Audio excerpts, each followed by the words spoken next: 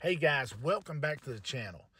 And with the use of Garmin Livescope, we're finna do a test that I've always wanted to know. Does line size actually affect running depth of crankbaits? We all think it does, but do we know? Now we do.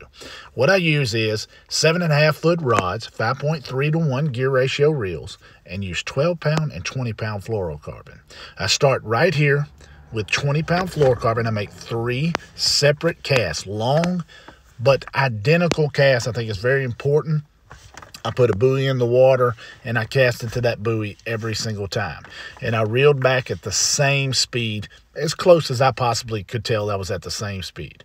And I made 3 separate long casts and I reel it back.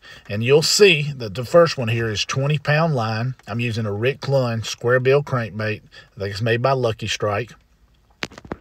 And I reel it back, and you'll see it goes to about the average depth of 5 feet.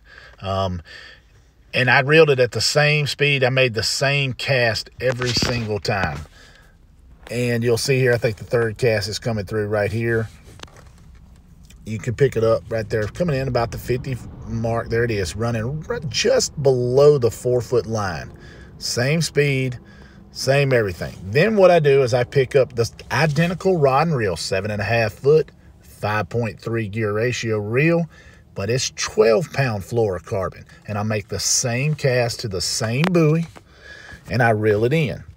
Now I think making the same cast is very important to make sure you get a good controlled environment.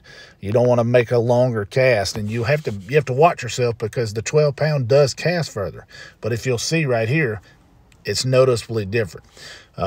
Whereas the 20 pound was just below the 4 foot line, this one tends to hug the 6 foot line. So I would say it's a good foot, maybe a 1.5 foot difference. I would say the average depth with 12 pound fluorocarbon comes in at about 6 foot. There you go again, running perfectly on that 6 foot line.